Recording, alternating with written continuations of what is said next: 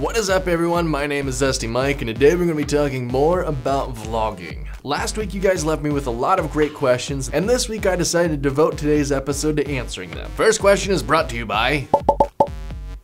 How do you keep your vlogs interesting, decide what is actually interesting, and keep your ideas relevant? Unfortunately, not everyone can be Fun for Louie or Ben Brown and have an adventure every single day. So sometimes keeping fun and entertaining vlogs can be hard. So here is what I recommend. First, ask yourself, do you enjoy your vlogs or would you sit down and actually watch your own vlogs? If you can go back and enjoy watching old vlogs of yourself, then chances are other people will be able to enjoy it as well. If you say no, that doesn't mean you have to give up and quit vlogging. That just means you need to change up a few things. Posting a vlog every single day isn't for everyone. It can be hard to find fun and entertaining things to do every single day. However, you could still be a daily vlogger without posting a video every single day. When I first started YouTube, I began vlogging by doing a weekly vlog. In this, I vlogged fun things throughout every single day, and at the end of the week, I combined them to make one really awesome and funny video. Chances are you could find one fun thing to do per week. If you have trouble making a fun daily vlog, think about doing a weekly vlog.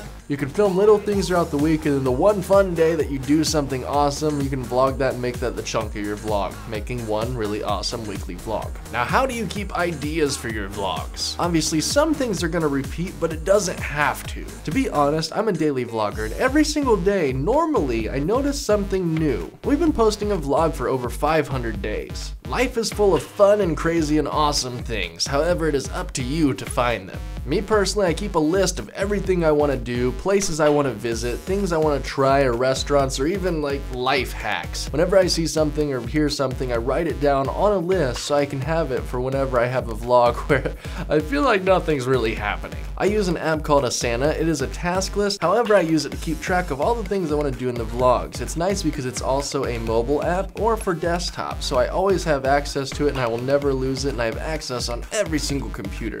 Unless you lose the password. Second question is from Meriwether, and she asks, if you're a daily vlogger, is it better to cut out tedious things that you do daily in lieu of a shorter video, even if it means less visuals to show? I've had conversations with multiple different vloggers on this, and it seems like everyone has their own opinion. Some say just to post material just so you have it. However, me, I feel like if I can't post a good vlog, I'm not gonna post it because you guys deserve better. If you have nothing going on in the day but tedious and boring things, try to find a creative way to share it with the world. Let's say you're doing dishes, for example. Maybe do a song and dance with it, or find a creative way to do dishes, or even blow bubbles. Do something fun and unique for your vlog, because not only will the viewers have fun watching you do it, but you'll have more fun doing that boring and tedious task. Lastly, what camera do I use and what is a cheap camera that I can use for vlogging? Now, I'm a filmmaker at heart, so my camera bag is always full with a bunch of different options. We shoot the majority of the vlog on the Canon G7X. However, I do have a backup Canon ELPH 300HS. Now, this is just for when the battery dies, or if something unfortunately happens to my main camera, I have a backup. Now, I also have a GoPro that I use with various different attachments to get some of those cool shots, and then if we go to a place that I feel deserves some pictures, I'll bring the Sony A77 with me, and that can be used for time lapses or just more scenic type cinematic shots, and it makes for more variety with the vlogs. And then lastly, Brittany,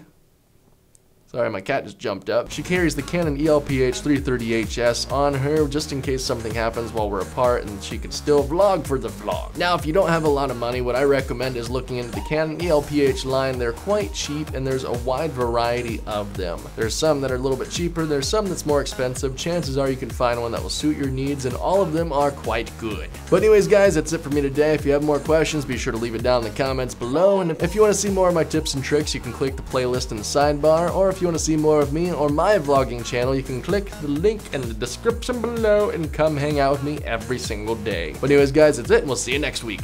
See ya.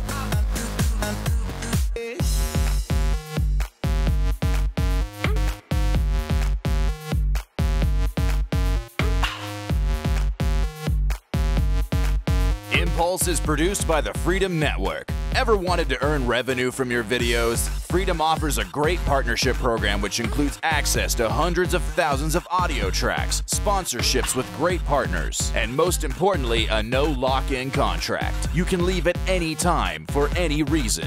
We accept everyone, both big and small. For more information, click here or visit the link in the video description.